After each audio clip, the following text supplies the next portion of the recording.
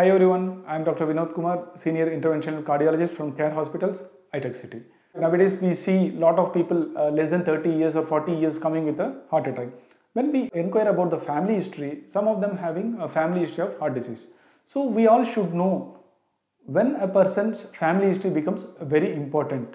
So a person with a family history, that is father or brother, male member of the family, first degree relative, having heart attack or any kind of stenting or bypass surgery done before the age of 55, or a female member of the family, first degree relative female member, that is mother or sister, before the age of 65, if they have heart problem, the chances for next generation for developing heart problem is very high.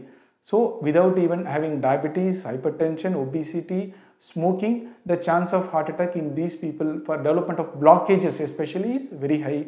So we should always be careful. Always, every person, when you go to a doctor, we should, if you have any family history like this, whatever I described, if you have, definitely you should consult a doctor. When you consult a doctor, if you tell them, they will analyze, either put you under high risk category. So the targets for you, why we should bother about this family history?